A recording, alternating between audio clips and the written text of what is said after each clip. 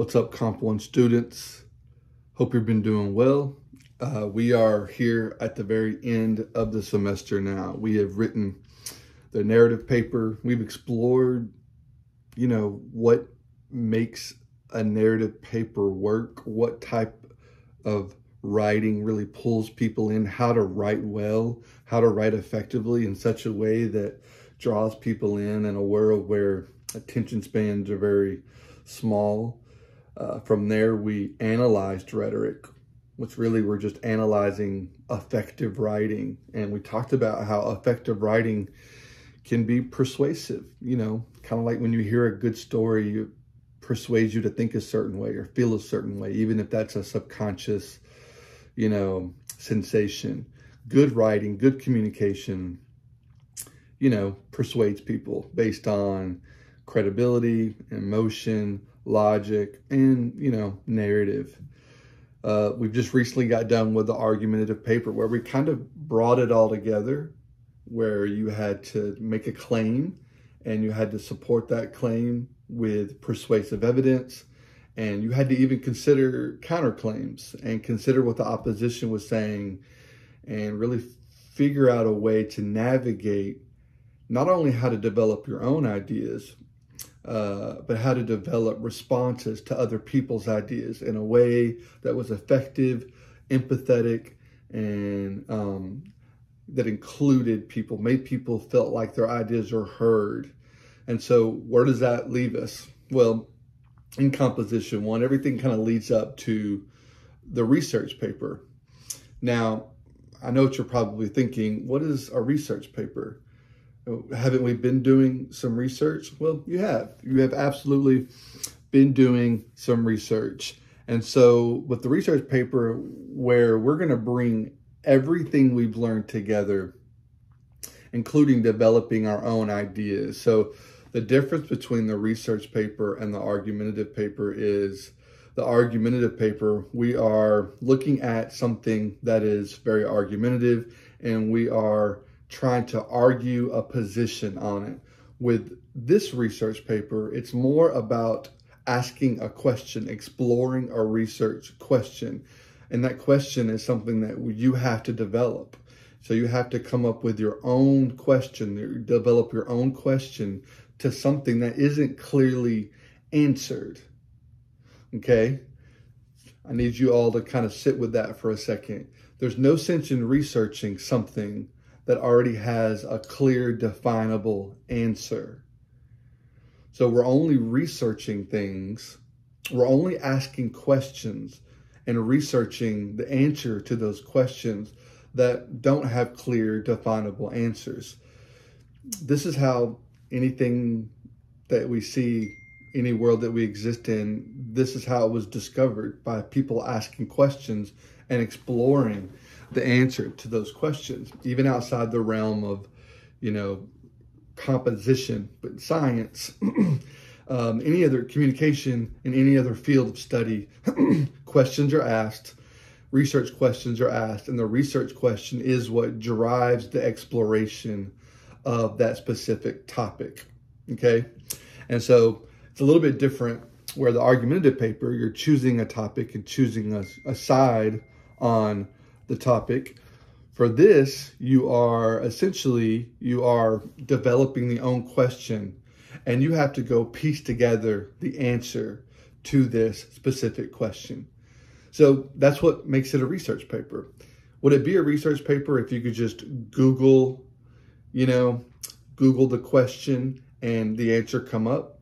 No. So that's what makes the research paper, on one hand, kind of exciting, is that you get to develop your own question, and then you have to piece together through research, looking at primary and secondary sources and using your own perspective and your own lens. You have to create the answer, a credible, strong, logical, persuasive answer to the question you're asking. The answer doesn't exist, and you are piecing together the answer to the question you're asking. And so we see pieces of that in the argumentative paper, right? But in the argumentative paper, we're taking a specific position on a very debatable topic and then on the research paper, we are essentially creating a question that maybe has been asked before, that maybe some people are wondering about, and we are, through our own research of primary and secondary sources, we are piecing together the answer to that specific research question. In the argumentative paper, I think I gave all of you an example of some papers that I've written. And so one of the papers I wrote in the past was about people experiencing homelessness. This was something that I was very passionate about. And so for several years, I was traveling and I was doing some research. Now, the research came from my personal experiences. And a question kind of came to my mind as I was out on the street spending time with people. I had been volunteering at several organizations, and all the organizations I was working with were trying to provide specific type of services to people on the street, right? And most of those services were housing services, which is fantastic, right? You want to get people off the street into homes. But as I was traveling and as I was spending time with people on the street, one of the things I began to notice is that people on the street were incredibly lonely, and they felt very misunderstood. And so I kind of developed this idea, and I didn't know if it was true or not, like how important is community and healthy relationships to people on the street compared to just getting them in homes. So the question I had was, do people in this experiencing homelessness, do they need relationships first and then housing? And do they need healthy friendships first and then housing?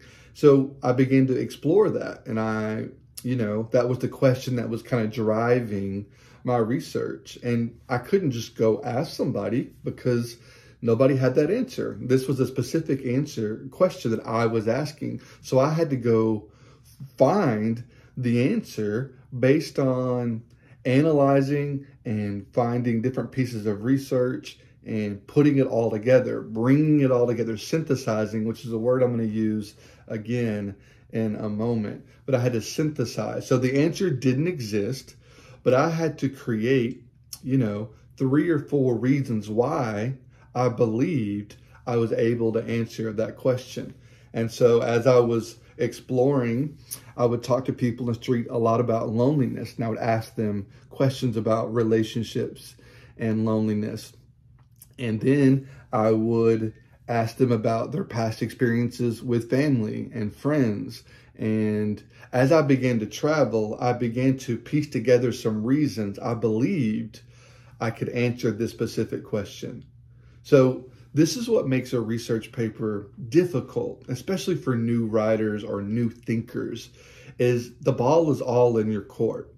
I think in high school and early on in our education, we're so used to being presented with a question. Research this. This is what I want you to research, and this is what you need to be looking for. But in real research, it's about asking a question. It's about a research question driving all of the research.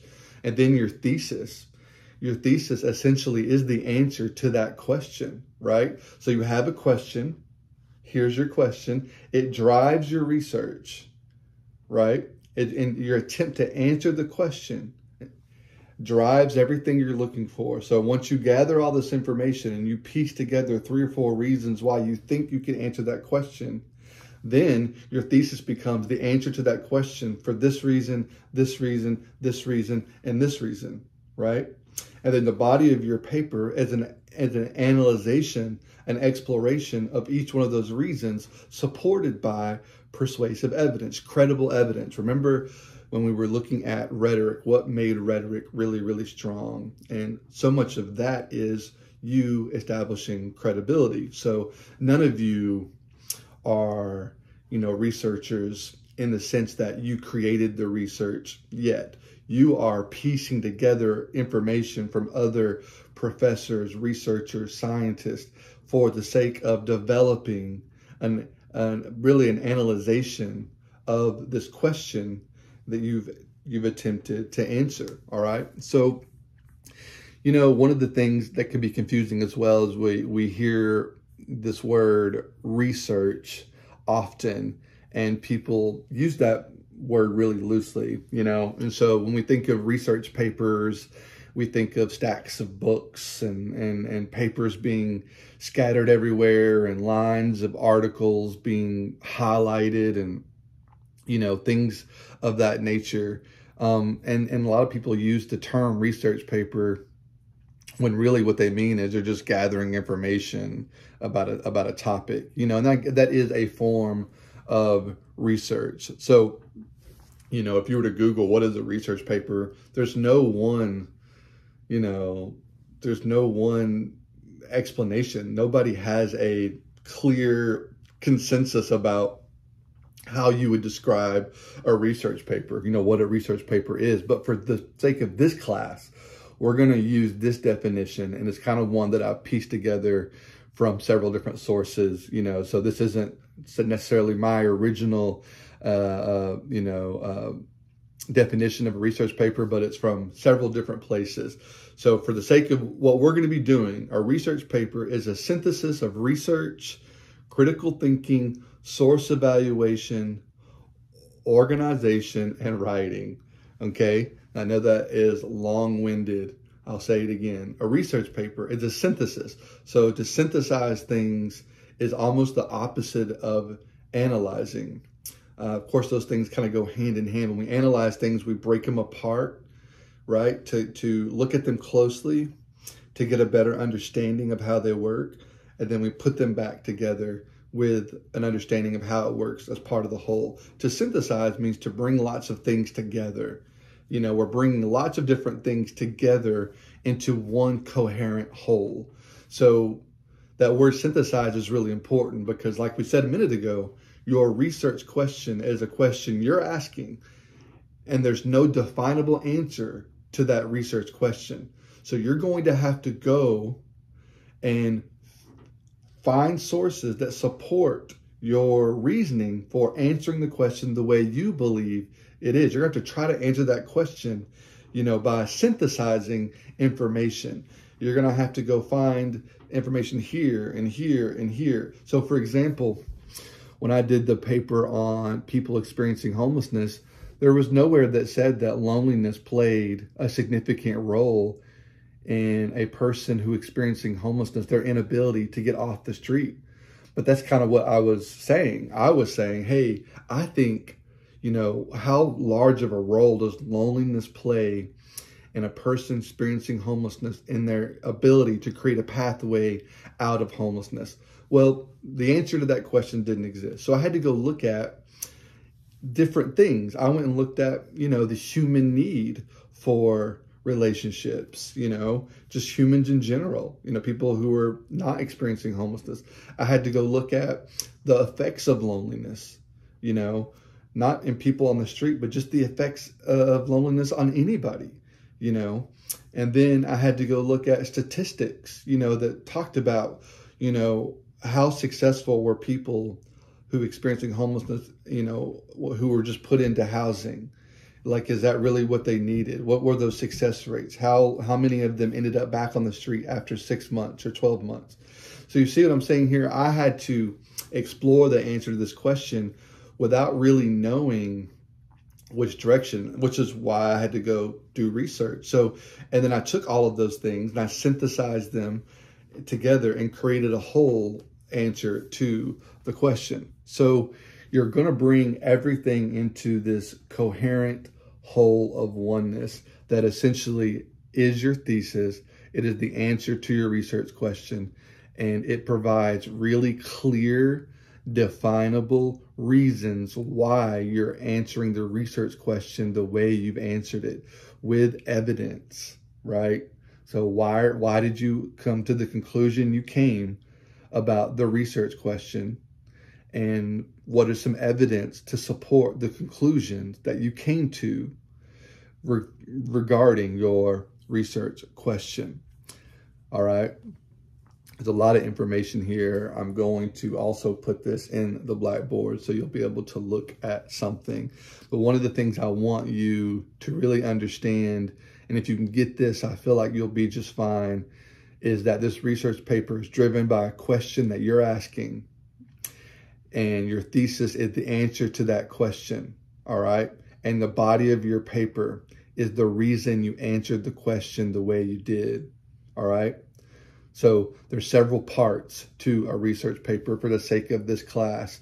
And these parts are gonna look really familiar. They're gonna sound familiar because, you know, we did them last week, in the last couple of weeks. So obviously we have our introduction, and we're gonna hook the audience here. We're gonna give basic thoughts about the research question. We're gonna provide the thesis, which, like I said, should be an answer to your research question. And think of this as your thesis as a roadmap you're giving to your audience, basically letting them know this is where you're going to go. This is what you're about to read. Your first body paragraph is going to sound familiar. It's going to be summary on the background of your topic. Think of this as providing your audience with background information they need to know in order to fully understand your research topic. All right. So you're going to need to research this and gather information and summarize the information so your audience will know what you're going to talk about. So remember, when we're writing, we're communicating, and we have to assume that the audience doesn't know much, right? We have to give the audience everything they need to know so that as we are providing our reasoning in the body of our paper, they have some framework to understand that reasoning. We have established some groundwork for them to stand on so they can understand what it is you're attempting to say. To go back to the example of the paper that I wrote, my summary was about, how, the state of homelessness in America, and how many of these people who are experiencing this pandemic, how many of them had suffered broken relationships and broken friendships, right? So I had to present this idea that where my research came from, why I'm doing the research, and here's what you need to know so far. Here's where we are so far in regards to the topic I'm about to give you, all right? And so your summary might be a couple of paragraphs, right? And your other body paragraphs, your third body paragraph, all right, you're going to introduce your specific research question, all right? This is where we're introducing the research question. We're introducing some of the main ideas that, of our exploration. We're introducing here, our findings. It's almost like an extension of the thesis, right? But we're just introducing that question again, and we are, we're going to introduce the idea of the problem, right? Because there's got to be a problem for us to ask a specific question. And then we're going to explore the problem in that question, attempt to answer it, and then slowly come to a conclusion, all right? So this third body paragraph really is almost an extension of the introduction, all right? Where we have the introduction, we give the thesis, right? And then we summarize the topic. And then that third body paragraph, we're going to kind of revisit the introduction just kind of as a refresher, right? Because we've given them the thesis and then we've given them the background. But now that they have the background, right, we kind of want to reintroduce, the issue driving this research. What is the question? Why the answering of this question important? And what are some things that we found to help us answer this specific question, all right? And then in the next body paragraphs 4, 5, 6, 7, or however many you need, this is you exploring your research question. You're answering it. You're giving the reasons of why and how and evidence to support the why and how that you're answering the question the way you are, all right? So you got to unpack it. You have to analyze it, right? You have to talk about how you think this reason really supports your answer to the research question. Because remember, nobody is out there answering our research question for us. It's not a research question if it's easily answerable, right? that isn't a research question. We're attempting to answer something that nobody has answered before. So think about it like this. Research is this collective. Everybody in the world, like take all of the people in the world in this big circle. And in the beginning of time, very little was known, right? So, we didn't know much about anything, right? We didn't know what the sky was, what air was, what water was made of, or, we didn't know anything. But as people started asking questions, those questions and researching, at first in some really rudimentary, basic ways. And then as time has progressed and technology has progressed, we've been able to, do it in more sophisticated ways. But with every question somebody asks, right, that prompts this exploration to answer that question. And when that question's answered, our knowledge grows a little. Our collective knowledge grows a little, right? And then more questions are asked, which prompts all of us to go research, which we come to more answers, which means our knowledge grows more and more and more. So you are a part of the collective here. You're attempting to add to the collective knowledge of the universe, of people, of humanity. That's the main idea. And I know that feels really large in composition one. We have very limited time. You've got 3 weeks to write this research paper, and, we're only looking at 4 to 5 pages. As you progress in college, if you keep going to, graduate school and post-grad and you work on a doctorate, like these research papers can become massive. And so we don't have a lot of time now. So I understand that your ability to fully really explore a research question is stunted by time and by, length requirements. But I want to give you that idea. So just remember that the more questions, think about it on a personal level. The more questions you ask, the more answers you arrive to. And the more answers you have about things, your knowledge expands. This is how we learn. This is how we grow. Is somebody who asks a lot of questions. This is why kids are so inquisitive, right? What is this? What is this? What is this? Because every answer they get, their understanding and knowledge of what it means to be human, what it means to exist in the world, it grows. At some point, sometimes humans stop asking questions, but I promise you keep asking questions, keep exploring the answer to those questions. That is how you grow. Same as like, I wonder, if you want to learn how to play the piano, right? You explore that, and then you know how to play the piano. You want to know how, dieting works. How does dieting work? You get online and you look at that, then so your knowledge is a little bit more. Maybe you want to work out a specific body, a specific muscle group. So how do I work out my biceps? Well, you get online and you do research and you find ways to work out your biceps. Now right? So research, this idea here of this research paper, this is the essence of how we learn as humans anyways. So if you feel like you're getting a little bit shaky, if you feel like it feels too big, just remember that this process of research really is in our DNA as humans, right? This is what we do. Even if you weren't in the classroom setting, even outside, you probably ask questions every day, and then you go look for those answers, and your knowledge is grown, right? The only difference here is that you are trying to ask a question that has never been asked before, and you have to develop the answer. That's the only difference, but the essence of it is the same. This is how we learn. This is how we grow our understanding of anything.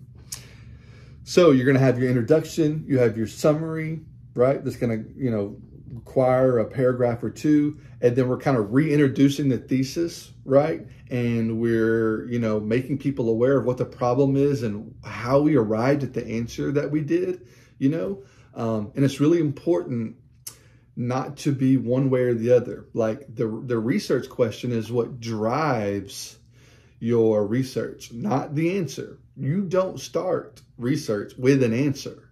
That doesn't make any sense, right? So you have to be unbiased. You have to be willing to step into this whole space and be okay with the answer being whatever it is. All right. Now, you may have an idea. Like when I was doing my paper on people experiencing homelessness, I did have this idea that I thought, man, I really think loneliness plays a big part in making life difficult for people in the street to get off the street. Like I was working with that assumption, but I allowed the research and I was trying to answer the question in that way. But I had to go find evidence and research to support that answer. I couldn't just make it up, right? So sometimes we might have a research question and think it's going to be answered a certain way, kind of like a hypothesis. But sometimes the more research we do, that will, be blown up. And we might have to end up moving a different way and say, hey, you know what? After all this exploration and research and the primary and secondary sources, really seems like my initial hypothesis was wrong. So this is really the answer to that research question. So, research is really, really important, not just in education, but in anything. I think you go look at Facebook, social media, talking heads on the internet, on television. So few people understand how to do proper research. So many people are really bad at articulating and communicating their findings in research. Research is not going to a website that is going to give you the answer you hope to have and regurgitating that. True research is developing your own research questions, exploring answers, developing an answer to that research question, essentially, based on your own findings, that are supported by primary and secondary evidence. So I really want you to focus on bringing everything together here. I want you to think about this as an opportunity to introduce an audience to a new idea and walk them through the exploration of this. All of this, it's all a narrative, right? And I keep going back to that with all of these papers because I believe in the power of narrative. So tell a story with this research paper, Now, I know that feels difficult because academic papers, we don't write first person. You'll be writing, in third person here. So how do you tell a story about a specific research question? Well, remember that every research question affects humanity. These are all deeply human questions, even questions that don't have to do specifically with, our humanity. Like, how big is space? Well, you could look at that question, how big is the universe, and go, well, that's not a human-based question. But that question only exists because of the human's desire to know the answer to the question. It's our fascination with how small we are and how big the place we exist in is. So every question that you're going to ask is deeply human, and it's born out of human curiosity. All right. So tell the story of, even from the beginning of the introduction, even through the summary, and as you're unpacking your reasons for arriving at the answer you did, it is a narrative. Build it up, build it almost like a story where you have this, slow ride, rising action, and then you're kind of crescendoing to the climax, and then, you're slowly falling down. Think about the slow rise as like you're supporting, the first incident is the research question, right? The slow rise is the attempt to answer the question. The end is like the definitive, yes, this is what I've arrived to. This is the conclusions I've made based on the evidence I have found and my ideas and my own reasoning. Boom. And then, shut down the paper. But we want to make sure that we're writing in such a way that we're thinking about the audience, that we are trying to keep them engaged. I think so often people write research papers, but who's reading them? They're written in such a dry, drab manner. We want to be engaging. We want all of our communication, all of our writing to be engaging so people listen, so we can express our ideas, so that we can express our findings. But we got to make sure that we're communicating our ideas, and we're expressing our ideas in a way that is engaging, that is, logical, incredible, and that it's full of emotion, and that it says something about the human experience. So we're going to continue talking about the research paper over the next week. This is where I'm going to have another video for you next week. But I want you to be thinking about several things this week. What is a question you've had about something that you would want to explore? Think about a topic. Think about a question, a research question that you would want to explore. All right. Think about that first. All right.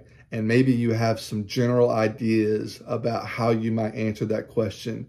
And that will be a really, really good start. But I want you to remember, the research question is what drives the entire research paper. So you need to be really specific with a research question, okay? It can't be, what is diabetes? And remember, the research question has to be something you can't just Google the answer to. The answer isn't, universally known, or it's not, it's got to be something that you're attempting to answer yourself based on what you find. So this is going to be the thing that really pushes you as you're researching. It's going to be the thing that's pulling you through the story, so to speak. So I want you to develop a research question. It can be about whatever you want, but make sure it's a very, very specific question, because if it's too broad, it's going to be too difficult. There's going to be too much information. Every research question is attempting to answer a very small piece of the larger whole. When I was doing my paper on homelessness, I was specifically talking about the effects of loneliness on people who were experiencing chronic homelessness, right? That's a very specific question, right? So get as specific as you can with your research question, because this is the thing that is going to be driving the rest of your research. Appreciate you all hanging out with me for the last 30 minutes. Y'all have a good day.